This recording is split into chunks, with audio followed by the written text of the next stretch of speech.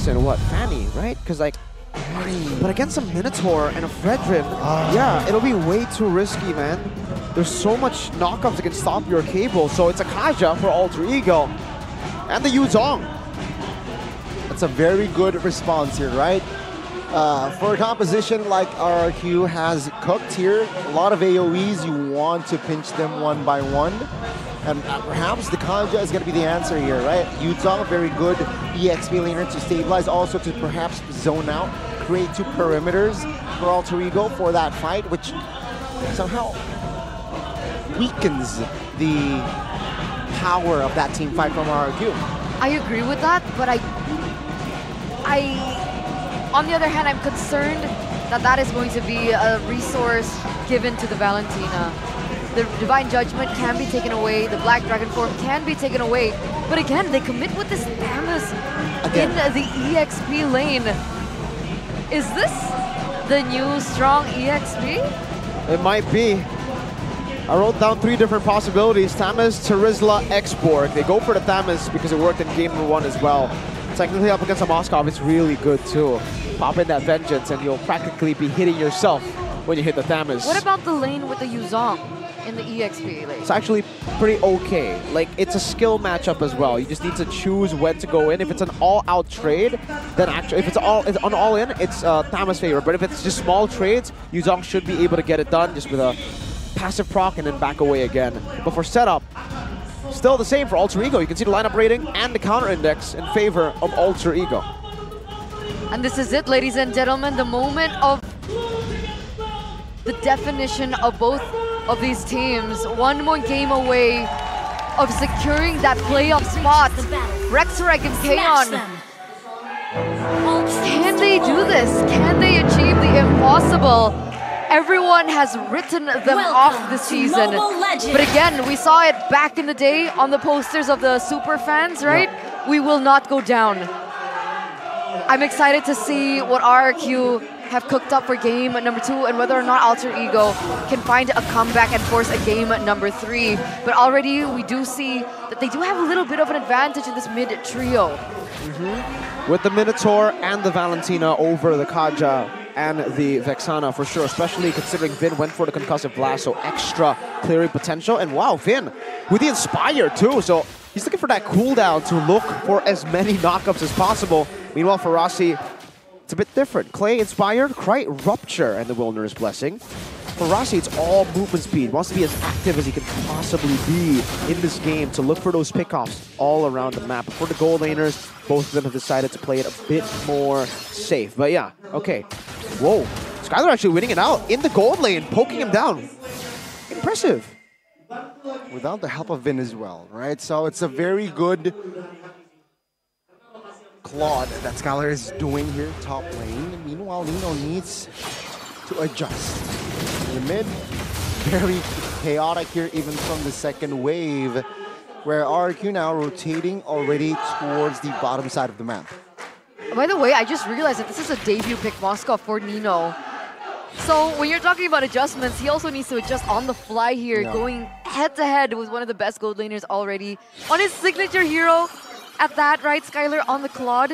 And you can already see him kind of faltering in that particular lane. You start to see through it. Meanwhile, for both of these junglers, they are going to start posturing for the next neutral objective. You can see Irad already starting it up, but both of these players are on the same level. So 50-50, Rossi not yet level 4. So he can't use that Divine Judgment in this setup. Not yet for indeed. See here, they have Black Dragon form though to zone out players. Let's see who will find the Retribution. Now, Beaton is welcome. Taz finds it. Let's take a look at the first blood here. Pi finds it as well now. Minion Fury knocks up 3, but no fall damage is quite. Will able to take down Clay. Now Vin, no. Need to flicker out of the situations. Alter Ego finds the first home run. Now, top side, Skylar versus Nino. I have to say it's even. Rossi still has the... No, he has no flicker, so he will not have the flicker Divine Judgment. And Alter Ego is already stabilized in the early game. So walk us through that exchange, right? Who was it good for? Was it to your expectation looking at the composition? Yeah, I think it should be. the way it played out exactly as expected with the Yuzong over the Thames. You do have a little bit more pressure to counter in the neutral objective department to actually secure the neutral objectives, especially with the Barats against the Fredrin. No Mathilda this time, right? That's a big pointer there for RRQ. So it is a bit harder for them to go for these skirmishes, but I think for Clay as well, he just found it really hard to get through the damage coming in from Krite. Really good peel, and they're looking for another possible fight. Nope, both of them chill out again. So for RRQ, I think they're more... It's going to be a bit tougher for them to win out in the early game. For Alter Ego, this is the template start that they really love to utilize every single time in all of their wins. So it's all going according to plan. Let's take a look at the items, in-game equipment by Dunia Games. Steel leg plates for the Tamiz and also for the Fredrin, Irad, who's now a level down of Taz, who has the Dreadnought armor, and it's an instant NOD, by the way, for Krite. Looking to lock down that healing from the Minotaur ASAP. Yeah, doesn't even finish his boots, just straight onto that. And so what are the winning conditions for RRQ? Do they try and go for the contest on these objectives? Do they let it go? Do they wait for Skylar's power spike? What is the expectation here? They need to kite it. They need to be able to engage and then re-engage later on. Well, actually, sorry, disengage and then re-engage later on. With the Thames, with the Valentina as well, you have really good consistent damage coming out later on, but if you go in for just trades, like a burst of damage, Alter Ego will have the advantage. Clay, Divine Judgment steal? See here, Clay finds Divine Judgment, but take a look at the turtle. Taz finds it again. Now Rad distracted, petrified as well. Appraisal's Rad will not connect as a Rad will be taken down. Alter Ego looking to collapse more as Vin now might be a potential target, but no, Alter Ego said there's a purple buff, let's go for it.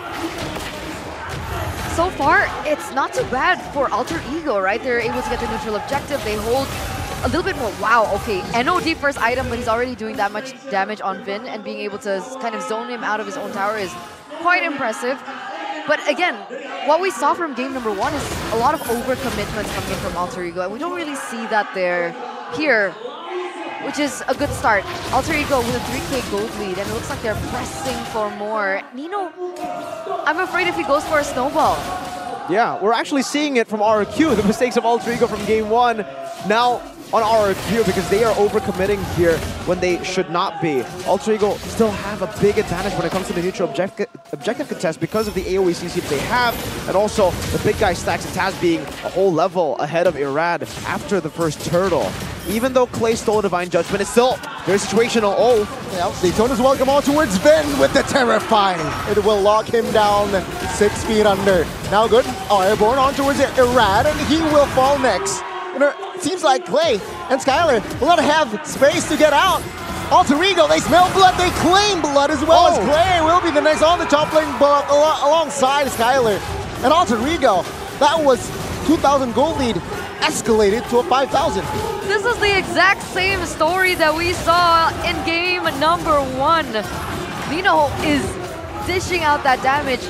I don't even think he's at his power spike yet, is he? Nino? Yeah. No, he's not at his power spike yet, so imagine when he does get that power spike. He has the Corrosion Sight and the Golden Staff at the same timing, by the way, as Skylar got it last game as well. So yeah, it's almost the same game, just on reverse. Yeah. It's played for Alter Ego and RRQ. They're making even more mistakes than Alter Ego on game number 1. They are fighting, and they are way, way further away from their own power spikes. At least for Alter Ego, it made sense for them to gamble in the early game. In game number 1, they had a Roger, they had a Barats. RRQ have a Claude, and they want to fight early. This is going to end up pretty much the same if RRQ continue to fall under the pressure as Alter Ego continue their snowball. Because really, for Alter Ego, there's nothing stopping them from going for these invades. There's not even any pickup potential for RRQ technically, unless Clay steals that Divine Judgment. No, Rossi has the quicker Divine Judgment. We'll save it for now. As RRQ, they will still defend that mid. Spirit of Destruction connects towards the top side, and Skylar now receiving a lot of heat. Taken down as well. Pi was there to assist and kill the steal. Brutality. Still the kill. Brutality. He commits, he knows he's ahead, and he knows that Claude has not reached that power spike, and he knows in a 2v1 that he's going to get something out of it, but look at this. Oh, the bait from Rossi. And now Alter Ego will want business. Dawn very low. Oh my goodness, Vin caught. Suppress as well. Dawn falling first though, as Vin will be next. And RRQ, they have literally zero answer to Alter Ego's comp. 9,000 gold lead for the three-face mask. It's an even bigger gap than we saw in game number 1. 9,000 in 8 minutes. It's hard to pull off the Claude against the Moskov. We gave Skylar the benefit of the doubt. You know, it's his comfort pick. But so far, it's all Alter Ego. RRQ in game number 1 gave 2 kills over to Alter Ego. Alter Ego might not even give them 1 this game. That's how dominant they are. They are beating the clock. We're not even in the 9th minute and they have a 9.6k built to a 9.7k. At this point, they might even just dive to the tier 2s without the Lord. The Lord has only just spawned and RRQ are back onto their base turrets. This isn't great. This isn't good at all. And the fact that Clay, time and time again, is persistent on using this Divine Judgment as his go-to, with being that far behind. If he goes in, wouldn't he just get instantly taken out with the damage coming through from Nino and Krite now? Anyone walks up, they're dead. Black Dragon formed on. Oh my goodness, Wow. pops the ultimate. Now RRQ repositions. Alter Ego securing the Lord, stays disciplined, does not go for the fight. No chance. Absolutely no chance. You want to know what Nino's on already? He's about to build a Melfic Roar. He's on fire, that's true. But he's about to build the Melfic Roar. There it is. At the not even the 10 minute, he got it in 9.57, so 3,000 gold lead above. It doesn't even matter if Taz gets caught, right? Oh, let's see. Suppressed Taz, still soaking damage, gets taken down though. Alter Ego now looking to stabilize. Nino! My goodness, finds a double. Looking for the triple as a Raz sidesteps. But now Alter Ego, Nino! Stop it! With the hat-trick kill, now looking for the base. A 10 minutes kill. in. A triple kill for Skylar in game number 1, and we get a triple kill from Nino in game number 2, right before they end. Dawn and Clay looking for the defense, but it will not be able to. As Alter Ego, they strike back. Welcome to game number 3. Ladies and gentlemen, if we said that RRQ wouldn't go down without a fight in game number 1, the same can be said from Alter Ego. They are